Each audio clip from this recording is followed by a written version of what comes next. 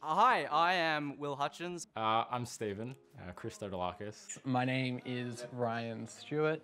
I'm Jake. My name's Jave McEwen. My name's Adam Mountain. My name is Lee Galea. I'm the writer and director of Single Out. We were in the second lockdown in Melbourne and I had nothing to do and I was very bored. I needed something to write and I came up with a concept of a queer show with 6 main characters. It just came really quickly. It was like I wrote it and I was really happy and I was showing it to some friends and they were like, yep, keep going. And then I started meeting actors. I'm playing a character called Adam. Find Adam at the start and he's a little bit he's coming to his own and then he's sort of kamikazed into this new world that he's trying to navigate with his friends. So, yeah. So I play Clayton, who is Adam's big brother. He's got a bit of a rough exterior, but he ultimately means well. He can come off a bit aggressive, but at the end of the day, I think he's just a big softie who's trying to cover up for a few things that are rattling around in his noggin. So my character's Gabe. So he works at Bubbles, the car wash that they all kind of work at, and he's a bit of a nervous one. He's actually on the autism spectrum, which isn't too much of a giveaway. That's just who he is. So he's a bit of an awkward guy, but he's adorable and he's very, very close to my heart. Marco is Adam's boss in the show.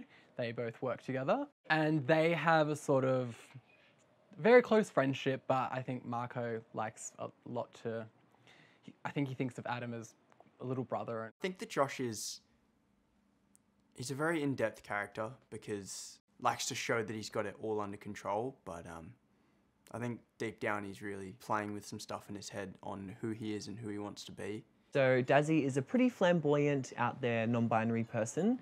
I think they are definitely on a journey to find love, I guess, which is when they meet Marco.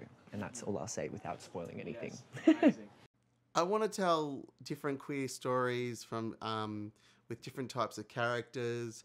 Some are hopeless romantic, some are new to the whole gay world and is just trying to find out like what's it all about, and the apps, the dating, going to bars or meeting people or going on dates and things like that. Some of it's based on is based on me, some is based on my best friend, and I just wrote different stories that are personal to me, but I think a lot of queer people can relate to it, and not just queer people, that there's other stories that we tell. And then we obviously went through quite a long rehearsal process through COVID over Zoom. That was interesting and fun. We're working, efficiently, but hopefully to a really high standard. Lee, like being an LGBTQ filmmaker, that's the sort of content that we should all get behind. And Lee does it in a way that's not exactly, it's more than that. It's about character, but he mixes all these things like really, really carefully and really nicely to create like this nice little story. We kind of developed Gabe together, and so a lot of who Gabe is a lot of who I am. So being able to get in character, it's really easy, and I really relate a lot to Gabe.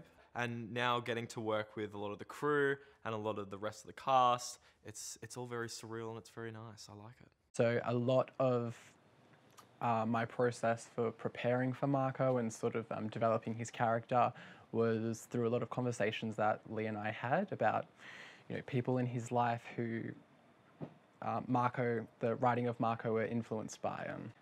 Being able to jump into this with a really great group of people who are all just so warm and welcoming, and you feel really safe and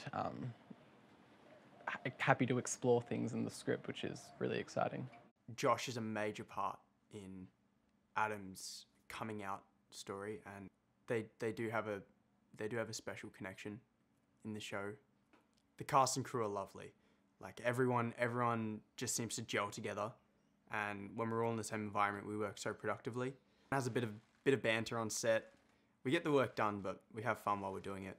Even if we're not needed there on that day, a lot of the time people are there to support the show, be a helping hand on set, carry things around, just make the process go a lot more smoother. And I think that shows that everyone is really keen and really wants to be a part of this show. Yeah.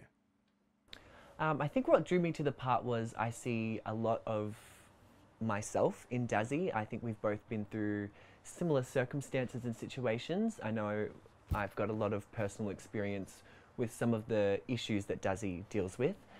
Being a gender fluid person myself, I think I have been able to, I don't know, connect with that kind of level a little bit deeper than others, I guess. This has been such a surreal experience. I feel very blessed and grateful to be a part of the show and be a part of this team.